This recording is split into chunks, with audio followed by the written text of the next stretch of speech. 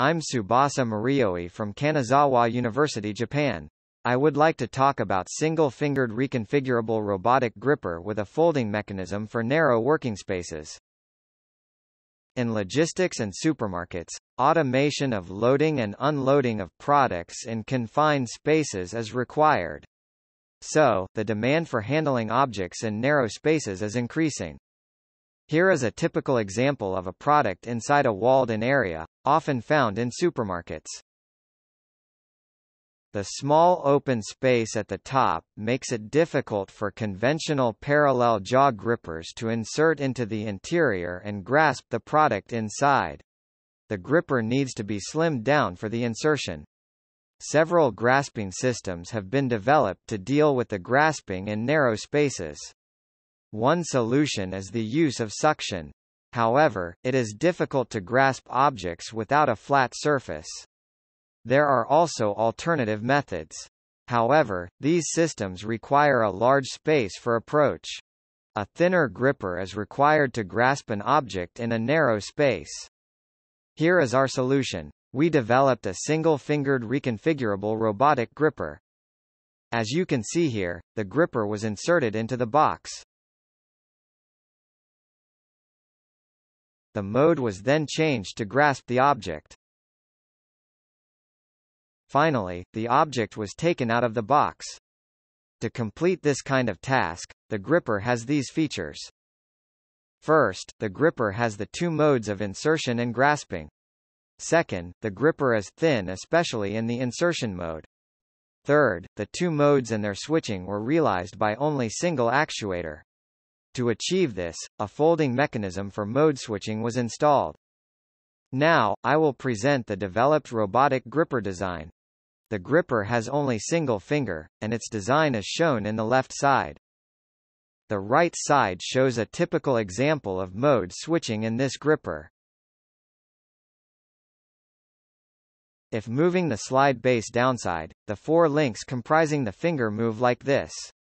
The connect pin in the middle link reaches the protrusion at the slotted hole of the lower link, and the motions of the lower and fingertip links stop.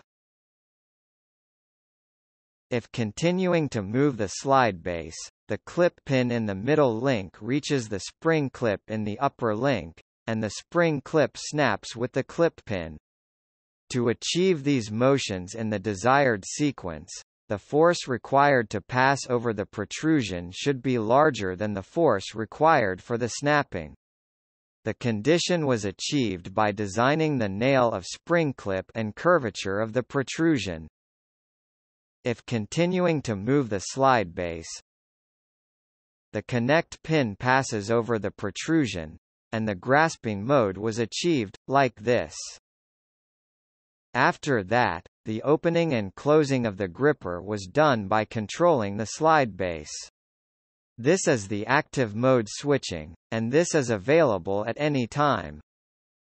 We have another mode switching. That is partial passive mode switching. First, the motor torque is turned off and the gripper was moved downward by the robotic arm with this gripper, like this.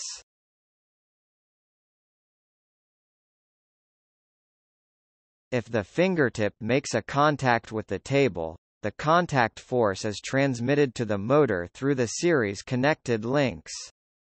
The motor, slide base, and the fingertip link then rotates passively. After the fingertip link completely rotates, the motor is turned on to actively move the slide base downward. Thereafter, the sequence is the same as the active mode switching. This is effective when the required amount of fingertip insertion is unclear, like this.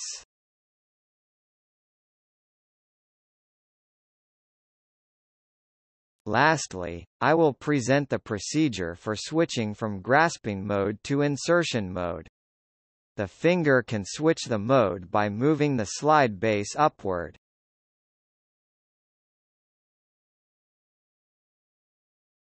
First, the connecting pin in the lower link climbs over the protrusion of the lower link.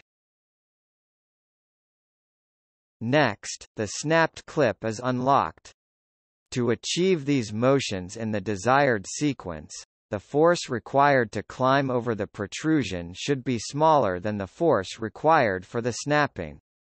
The condition was achieved by designing the shape of the protrusion so that the upper part is sharp while the lower part is gradual.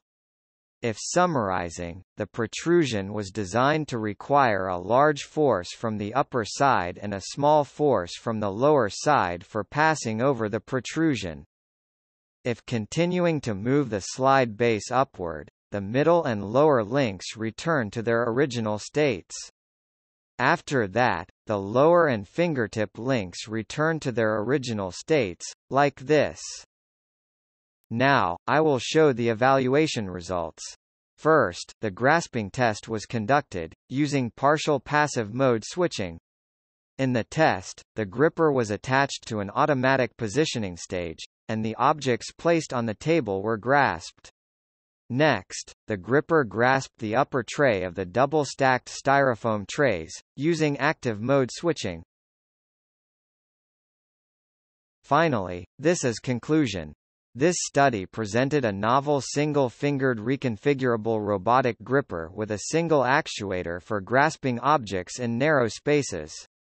The gripper is equipped with insertion and grasping modes on its finger. The two rotation methods allow for mode switching in two different ways. In the future, the operation and automation of the developed gripper in narrow spaces will be investigated. Thank you for your kind attention.